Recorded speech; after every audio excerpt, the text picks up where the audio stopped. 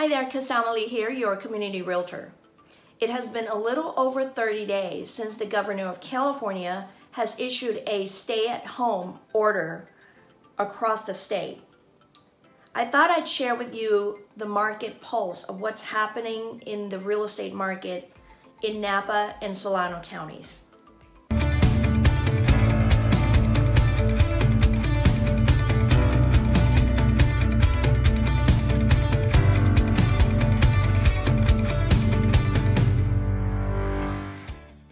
So let's start with Napa County, okay? In Napa County, we'll start with American Canyon.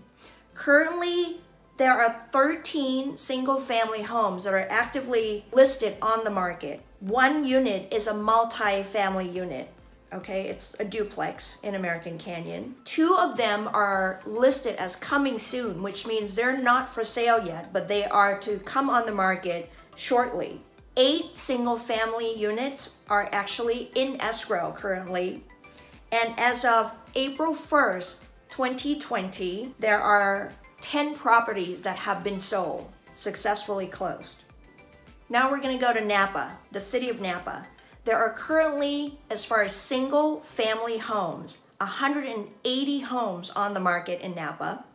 There are 8 multi-family units. So it could be between 2 to 4 units in the property, okay? There are 16 of them that are currently in the coming soon mode, which they are positioned to come on the market, but they're not currently for sale. There are 53 single family homes that are currently in escrow, and there are 5 multi-family units that are in escrow.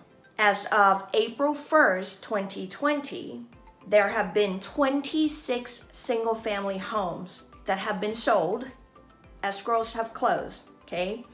And 1 unit of multi-family unit that has sold. Out of those single-family homes that I just mentioned to you in Napa, 21 of them are in the Berryessa, Circle Oaks, and Gordon Valley limits, city limits, so they're in the rural area of Napa, okay? Now we're gonna go to Solano County. Let's start with Vallejo. In Vallejo, there are currently 100 single-family homes that are available on the market, active on the market, and 7 multi-family units on the market. There are currently 96 single-family homes that are in escrow. They're in contract. And in addition, 10 are multi-family units that are in escrow. As of April 1st, 2020, 29 single-family homes have closed. So escrows have actually closed. Now we're going to go to Fairfield. Now I'm gonna put a disclaimer here. In Fairfield, these numbers include Cordelia and Green Valley areas as well, okay?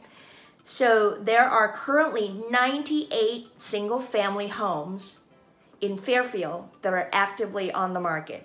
In addition, 2 multi-family units are actively on the market. There are currently 7 coming soon properties that are waiting in queue to come on the market.